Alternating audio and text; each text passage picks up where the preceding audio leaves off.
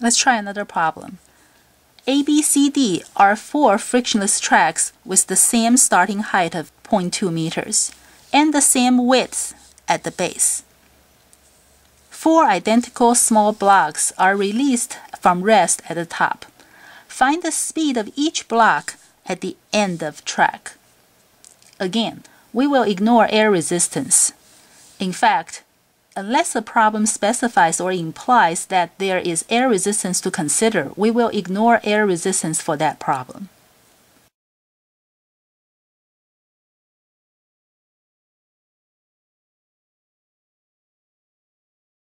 Just like the Tarzan problem, because the angle changes over here, so it can be complicated if we choose to use forces and kinematics.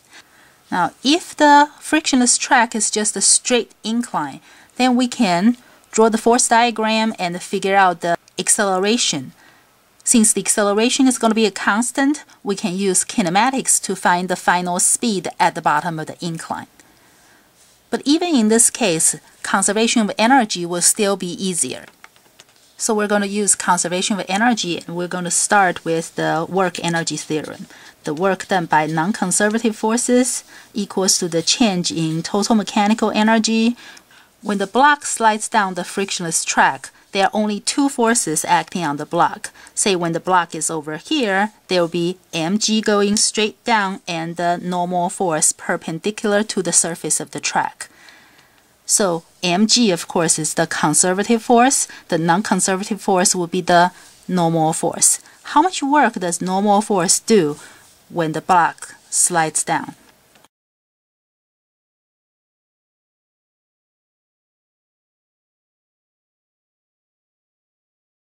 Just like the tension in the Tarzan problem, the normal force does not do any work because normal force at every moment is perpendicular to the displacement.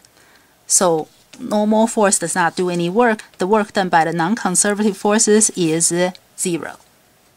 So the initial mechanical energy equals to the final mechanical energy. Now initially the block starts from rest, so there is no kinetic energy at the beginning. Initially, whether it has potential energy or not would depend on the ground choice.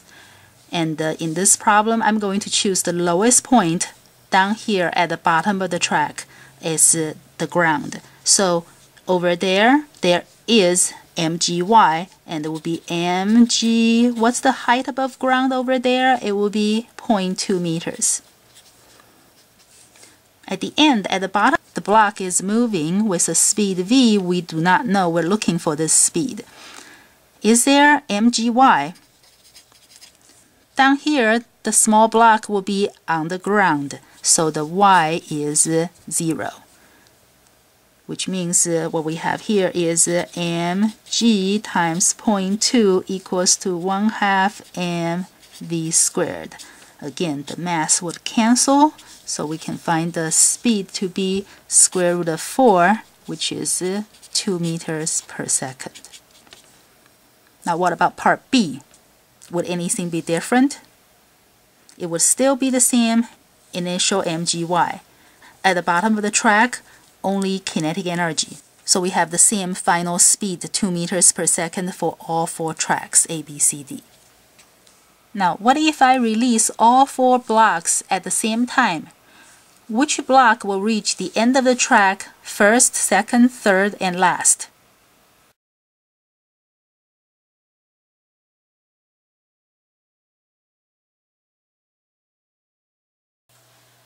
I have this set of tracks.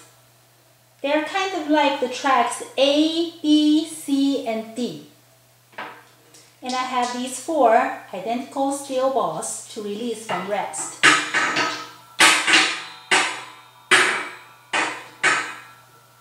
Okay, let's see.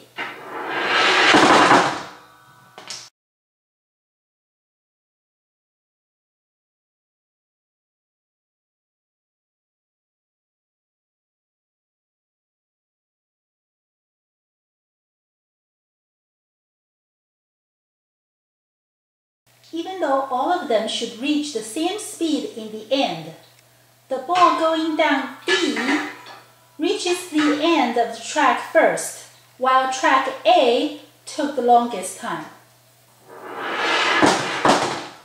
Why do you think this happens?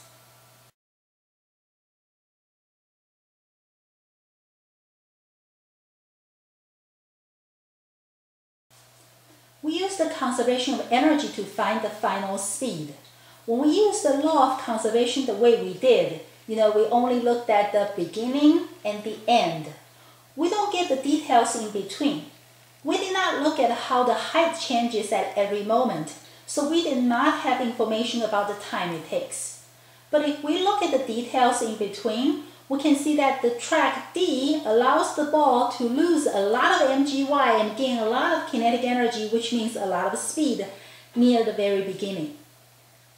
On the other hand, the ball on track A spends a lot of time being slow before finally picking up speed.